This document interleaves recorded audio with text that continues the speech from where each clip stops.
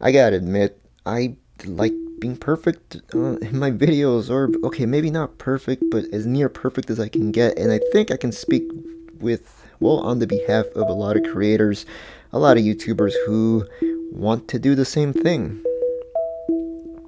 And the thing is, well, and the thing is, a lot of times we just show the finished product, and unless we're posting a blooper reel, we don't really show the mistakes we made or how many times we had to do this or that.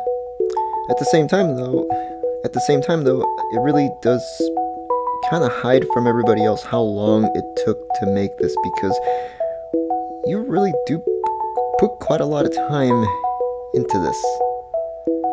And sometimes seeing things like these, those mistakes, those off-center takes, those bad audio cues,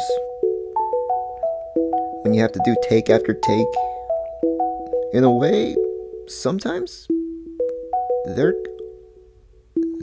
almost as interesting as the finished product itself.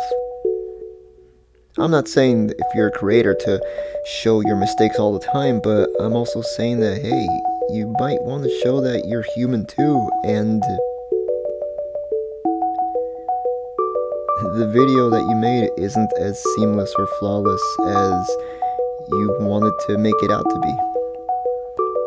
That it's okay to be not perfect. I mean, who is? Nobody is.